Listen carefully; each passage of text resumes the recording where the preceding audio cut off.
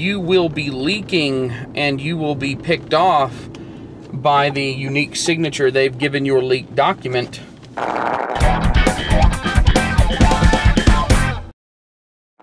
So we've had a lot of people at big tech firms and in big political parties and other large institutions leaking more data than ever before.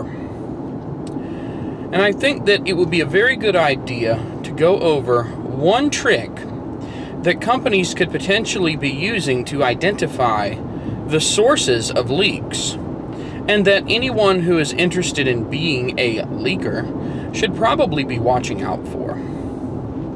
It's old school. I mean, really, really old school. Like, most of the people watching this video are going to have probably not even been born when this came about. See, intelligence agencies have an interest in getting information out of countries, and countries have an interest in not letting their information get out. So how do you find out, if you send a document to 10 different people, which one of those 10 people gave up the document? You make something about the document unique, where even if it's a copy, you'll still be able to see the identifying information in that document. So what you do is, for each of the 10 people, for example, you'll have each one of them be given a different copy of the document, where the documents look the same with the exception of one thing, maybe two, that is a little bit different, but in a way that makes it seem like a mistake, or on first glance nobody's going to notice. So one of the ways you can do this is to introduce a letter swap or typo in a random word in a document. Even if the document's copied, the typo will be copied too. And for each one of the people that you're interested in, you'll do a different typo, and you'll be able to immediately figure out where the leak came from. Because, you know, if John has a typo where I and E are accidentally swapped in receiver, then when you see the leaked document contains the same misspelling of receiver, you know John did it.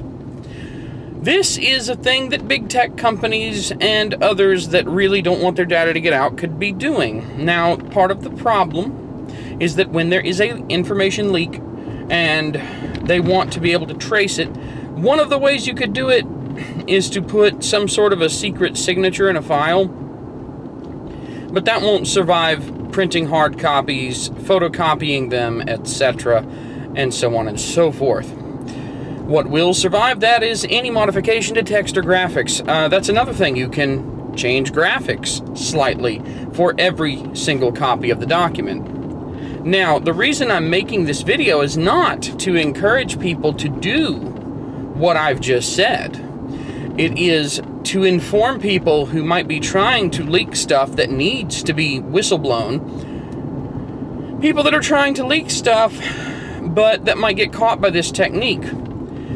If you can find another person or get access to another person's copy of one of these things, the simple countermeasure to this anti-leaking technique is to compare two copies.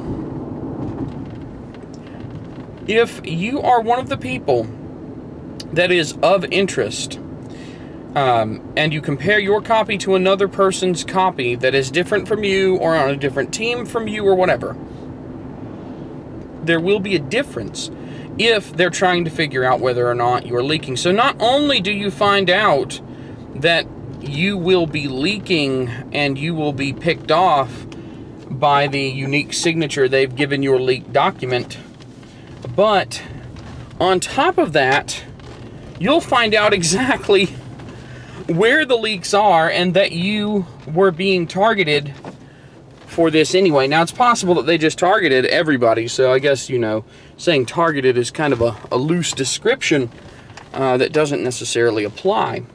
But, you know, one way or the other, if this happens to you, you know at least that someone is leaking or is being suspected of potentially leaking, and you'll know that you need to do something differently. Now, what I would generally recommend, if you're in a situation where you need to leak the document, but you can see that something has been tampered with, to tip off the people who produce the document that don't want it to get out, is you can fix the document. If you can compare the two documents, or more, if you can compare 2 or 3 or 4, you can find out what's being changed in each document. The trick would be to remove all leak signatures from the document. So if there's a typo in receiver in your document, but there's a typo in bucket in some other guy's document that's supposed to be identical, you know that you're being messed with. You can correct the spelling of receiver in your document pretty safely with everything else being the same, and they won't be able to tell that you were the one who leaked it. But, of course, the safest thing to do is not to leak it in the first place. You just need to watch out for that if you're going to leak sensitive information. And that's how you make it happen. So, that's been my little spy tip for the day.